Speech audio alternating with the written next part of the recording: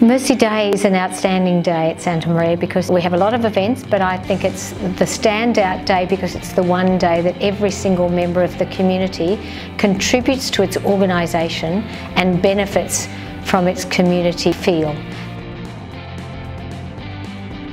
We come together for Mass in the first instance. We spend time in prayer. We then have, we have an assembly following that where we commemorate the achievements of the year. Then for the rest of the day we have lots of celebrations by way of stalls, activities organised by each and every homeroom, and the purpose of that is to raise funds for Mercy Works. This year our money will go towards Sister Denise Coghlan, a Sister of Mercy who works in Cambodia and has been there for over 30 years, and her work first of all started with refugees.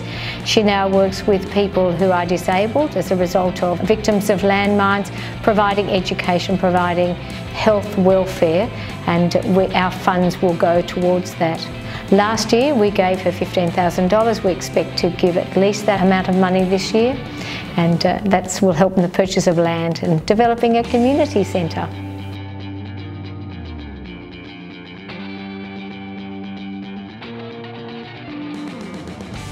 It's a beautiful, beautiful celebration of who we are, what our purpose is here as a Mercy Catholic school.